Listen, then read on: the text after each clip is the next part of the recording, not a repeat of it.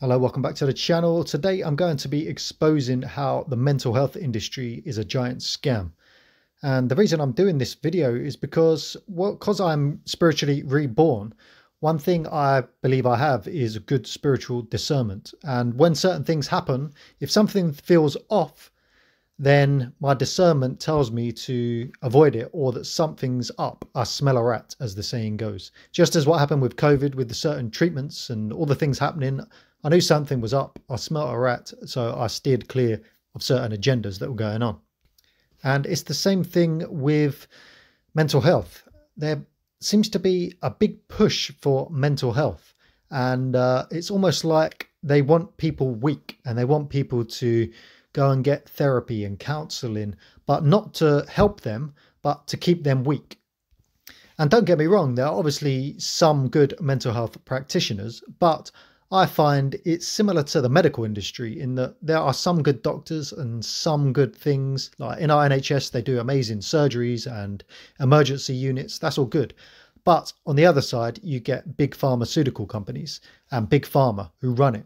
So they're always promoting pills. And I think the mental health industry is similar to big pharma in that a lot of it is corrupt. A lot of it, they want you weak to take your money. As the big pharmaceutical industry wants to keep you sick to keep your money. And a classic example, if you go to your doctor for mental health, they're likely to prescribe you pills when they're not getting to the root cause of the problem. They're just making money out of you. And the same with mental health practitioners. They're not really resolving your problems. Most of them, from what I study, they're just taking your money. They want you to sign up to their services, sign up for 5 sessions. They don't want to cure you in one or two sessions. They want you to stay sick, keep coming back, keep giving me money. That's what they're saying to you.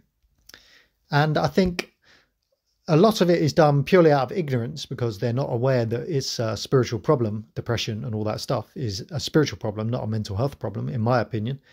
And partly because they're slightly corrupt and greedy rather than having the love to help people and then making money on the side, rather than their main focus is money and then, oh, we'll help people. They see it as a business rather than a passion to help people, which can make a little bit of money to help them live their life. And I look at, for example, I go onto YouTube to study, and there's some mental health experts there. And watching one video was millions of views. The comment the woman was saying on the video was, if you need help, make sure you seek professional help. And the top comment in the comment section was, advice, seek professional help. Professional help costs $400. And then it's like, I'll stay depressed. And people cannot afford mental health practitioners. Even I looked in the UK, they want you to, this Better Health or Better Mental Health, whatever it was, their services, they want to charge you $70 a week, not a month, a week to sign up for their program to hook you up with therapists. And people don't have that as $280 a month. People do not have that money, especially cost of living prices. People are suffering. And they just don't have the money to afford the help. But we need to provide free services to help people. And in my country, the UK, we do have the National Health Service, which obviously includes mental health, but we have 1.8 million people, adults, awaiting help, and 270,000 young people awaiting mental health. And they can wait up to a year. I think the average is probably around 8 months. And you can just imagine all the suffering, pain, and suicides that have been caused due to the waiting list. And then you obviously have people want to go private, but they can't afford it. So the whole situation is a mess, especially considering that the mental health thing is, I believe, a bit of a scam. And that's why I believe it's a spiritual health issue. Once you sort your spirit out, everything else will fall into place.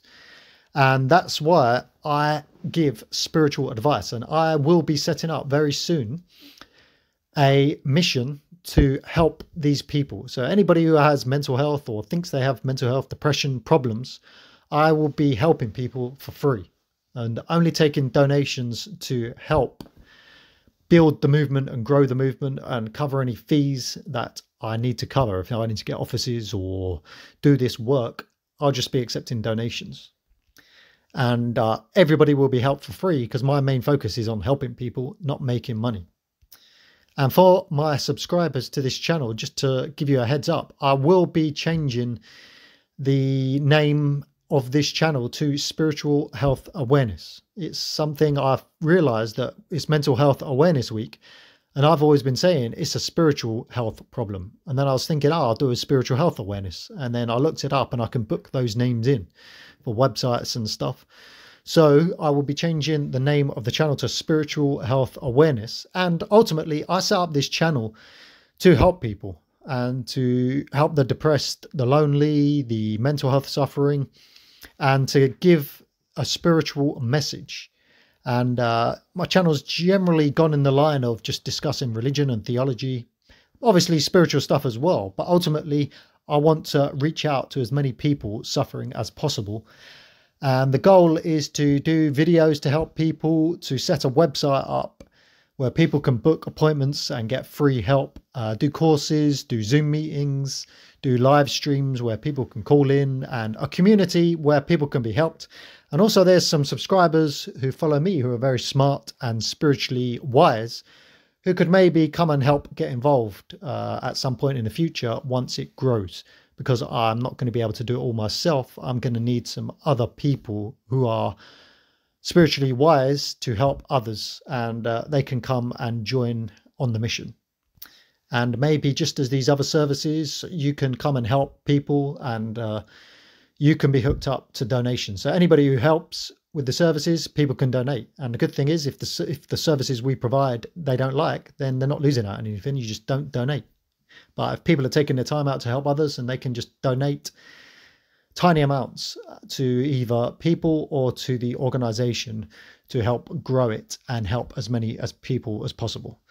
Okay, so that's the point of my video today, just to expose the mental health industry and to say we need to start a spiritual awareness campaign. And that's what this channel will be doing moving forward.